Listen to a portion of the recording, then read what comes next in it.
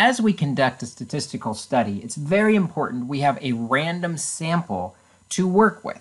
So this video is going to take a look at identifying different types of random samples and the danger of a potential bias and how it can influence our results. First, with random sampling, there are several different methods you can use to get a good random sample of your population. The first is called simple random sampling. This is the old draw a number out of a hat method, but it's a little more sophisticated now that we have computers. You assign each participant a number, and then use a random number generator or a random number table to select which participants will actually participate in your study. In this way, everyone is equally likely to be chosen. Another random sampling type is called stratified random sampling, where you divide your population into groups and then take a random sample from each group. A great example of this happens every election season. When the news is doing some type of poll, they divide the population into Republicans, Democrats, and Independents. And then they poll a bunch of Democrats, they poll a bunch of Republicans, and they poll a bunch of Independents, and that way each group is proportionally represented in the results to make the results as accurate as possible.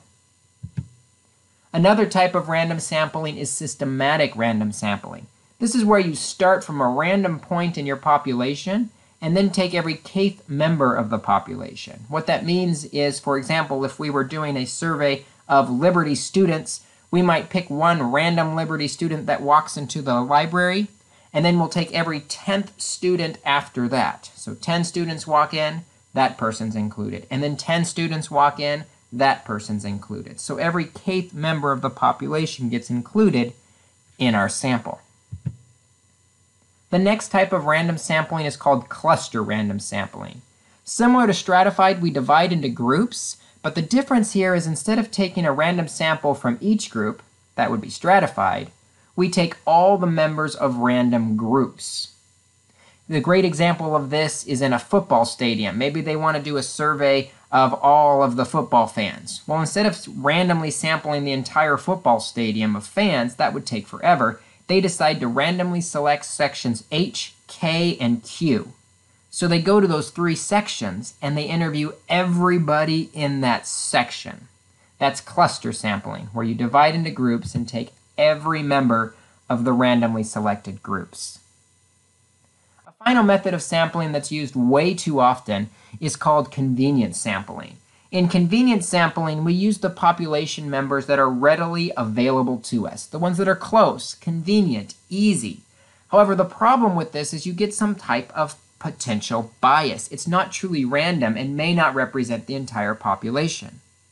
For example, if I stood outside of a McDonald's and asked people what was their favorite restaurant to visit, I'd probably get a bias towards McDonald's.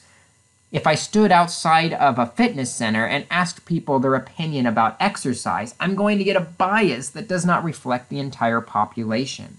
So convenience sampling is generally frowned upon, but it is used probably too often in different studies.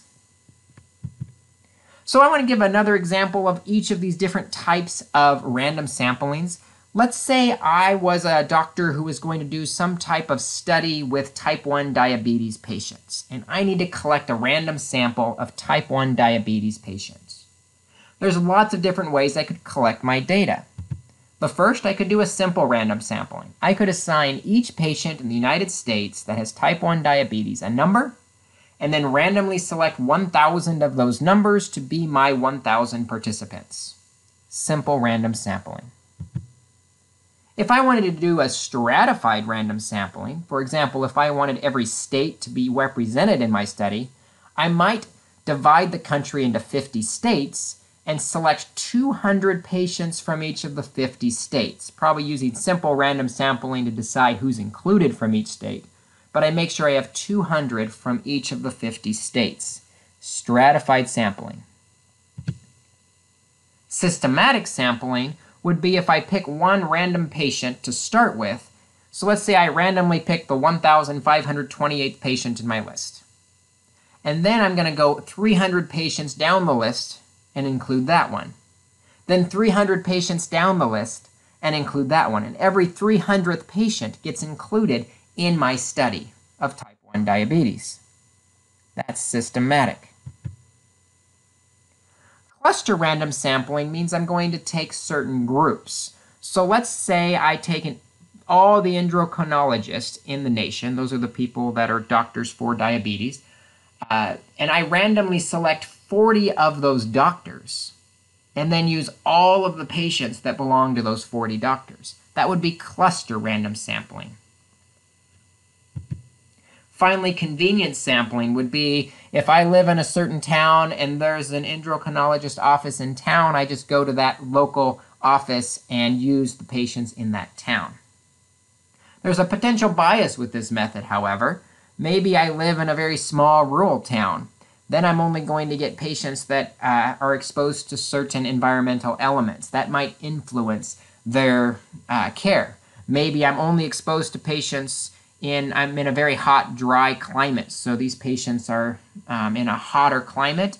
That can influence blood sugar levels, and so it's not really random. I have all types of bias that can intervene with a convenience method.